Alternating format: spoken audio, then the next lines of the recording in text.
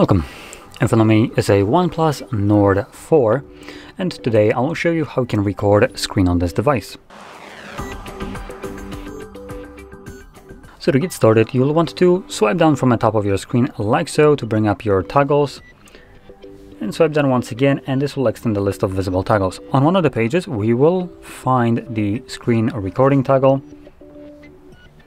So for me it is right here on the second page. Anyway, once you see this toggle, tap on it. First time around it will ask you for access to audio and some other stuff, so we're just gonna select while using the app. And it gives you also an option to choose how to display the recording or the notifications in regards to the recording.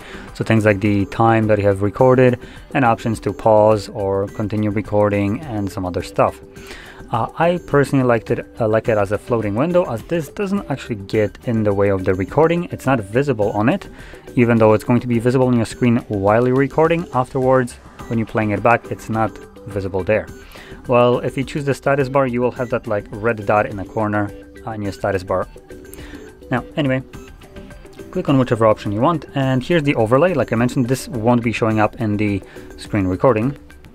And here we have the audio option, which right now it's selected to record the device's audio, but you also can record microphone or both.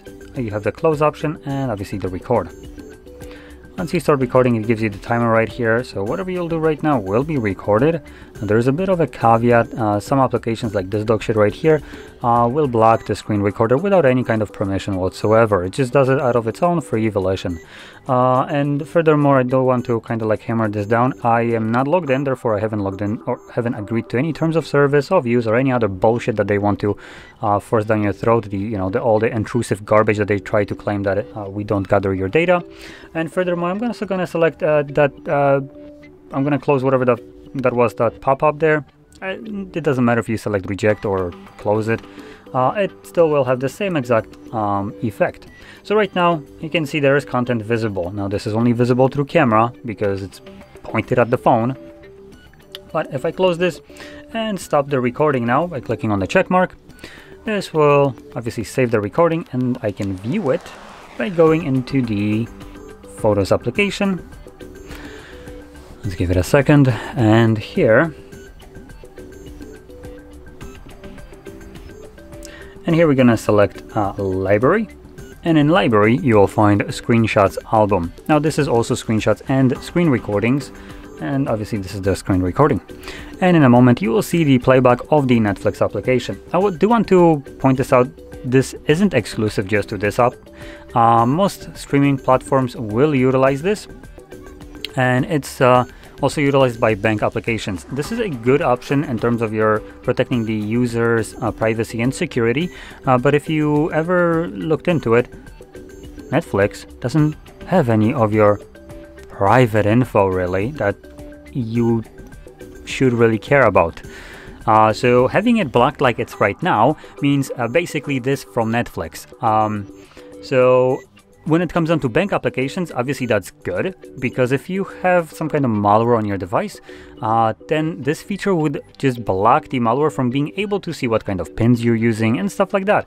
So you can imagine, very good for you and protecting your money.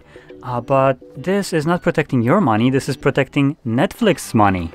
And let's be honest, it's done primarily for piracy purposes, most likely. So if people want to use screen recorder to record videos, the entire shows, but if you're doing that, you're just doing it wrong, and there are much better ways of doing it. And this is just unacceptable because I haven't given Netflix any kind of permission to do anything on the phone. So yeah. Now, with that being said, I do also want to add, if you ever encounter a screen recording with this kind of effect where it's just straight up black screen, just note that there's no option that you can change to turn that option off. It's just baked into the system and you have no access to it, which is just even more infuriating. So that's why I was going a little bit more in depth into it, as once you encounter it, I did want to explain why this happens, and also wanted to add that you can't do anything about it.